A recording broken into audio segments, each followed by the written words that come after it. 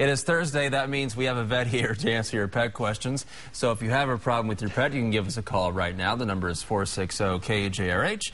And you know this guy. It's Dr. Joe Landers. He's here every Thursday answering your questions. And this week he's brought along China. Good morning. China, yes, thank you very much. Good morning, you two. China's got some energy. China does.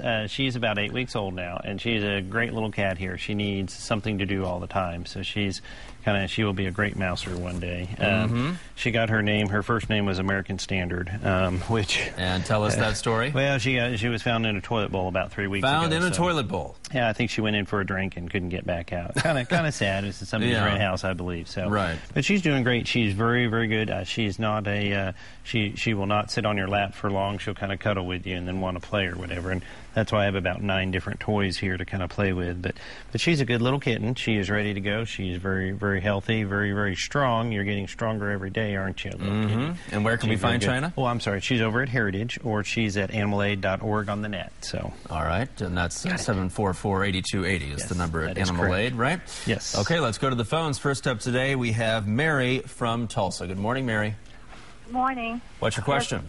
I have a 5-year-old black lab with glaucoma in one eye, and I was wondering, could it spread to the other eye, and is it feasible to have the glaucoma eye removed?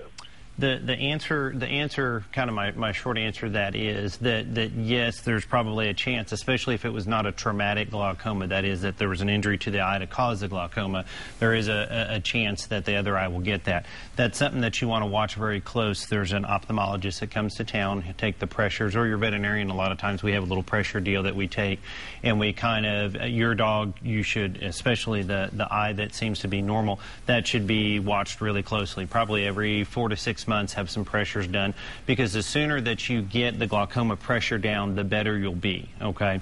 Dogs, a lot of times, all of a sudden, it kind of comes on, and by then there's a lot of damage in the eye. To answer your question on the other eye that has a glaucoma already, especially if it's non-visual, I'll be honest with you, a lot of times I would help save these eyes for aesthetics.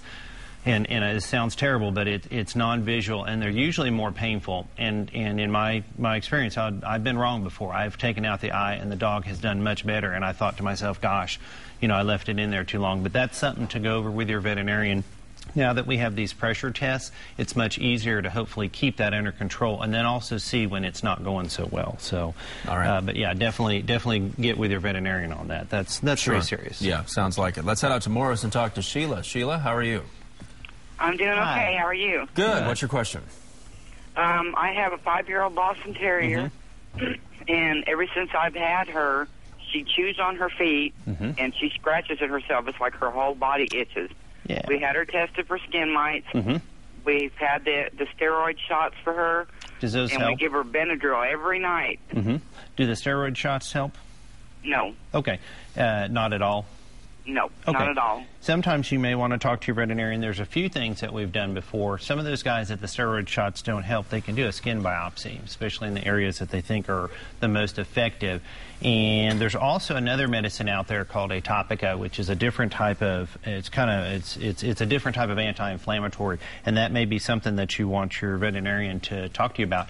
There's also dermatologists in town, and Dr. Sauber, and you can get you can also have a referral to her, and sometimes that may be something, because boy, you've kind of hit on the most common stuff there, and when it's not that, there can be some other deals. So, but yeah, you want to kind of dig a little deeper into that. So, all right, we are out of time, but Dr. Landers is here every Thursday to answer your pet questions. And if you missed any of today's segment, you can go to KJRH.com and click on the Lifestyle tab to watch it again, learn about other pets who need homes, and find out more about Heritage Veterinary Hospital. Thank you.